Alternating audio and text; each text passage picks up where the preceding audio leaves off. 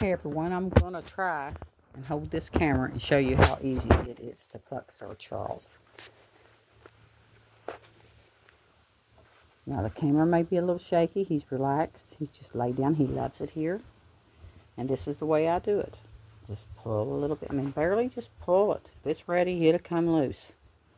And I like to keep it kind of in order, as you can see. I believe he enjoys this. I really do. You know, I said in the other video, I think he's 5 or 6 months old. I'm not sure that he's quite that. I think he's 4.5. But I am going to take the time to look at his record. His pedigree.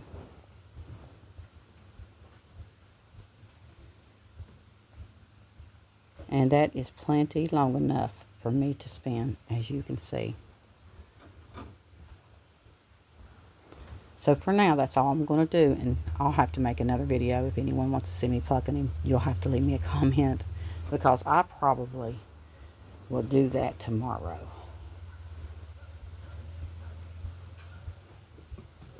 That way I'd have more time with him. Or I might continue to do it today. I mean, he's doing so well. It's just that I have so many other things to get done today. But don't we all?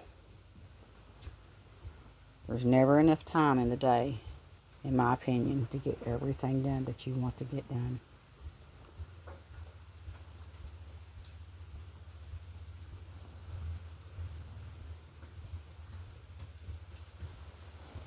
Now, if I had a ruler out here with me, I'd show you exactly how long his fiber is.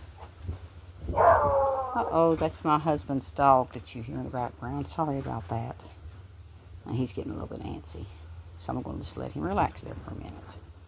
But I just want to show you how easy he is when he looks like he's going to be a great one, easy one to pluck. I can tell that. So that's great.